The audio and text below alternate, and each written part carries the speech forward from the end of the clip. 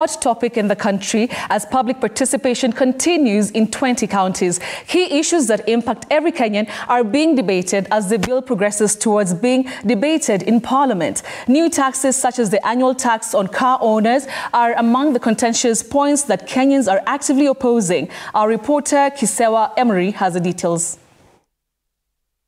The Departmental Committee on Finance and National Planning held various town hall meetings where Kenyans were able to table their pressing grievances and give feedback regarding the controversial finance bill slated to finance the budget for the financial year 2024-2025. Kenyans in various parts of the country say they do not understand why the government would be adding more taxes given that they are already struggling to sustain themselves and their families. Hakuna haja ya kuongeza tax.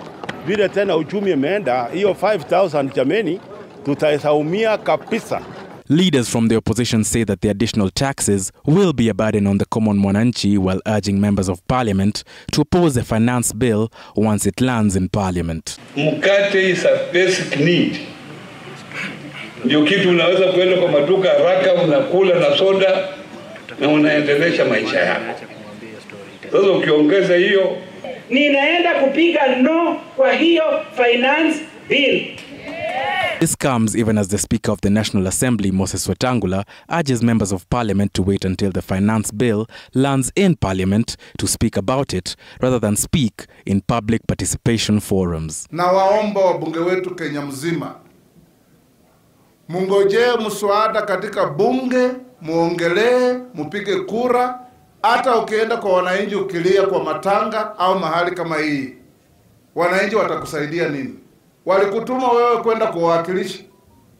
You read for them, you analyze, you go public participation, eventually you make a decision.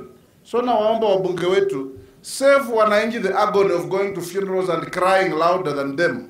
Even as the finance bill is being debated, the request of the common mwananchi to the government is that their needs should be given priority, while urging government to find other means to get funds rather than overly taxing them. Kisewa Emery, TV 47. Now, the state has been sued by the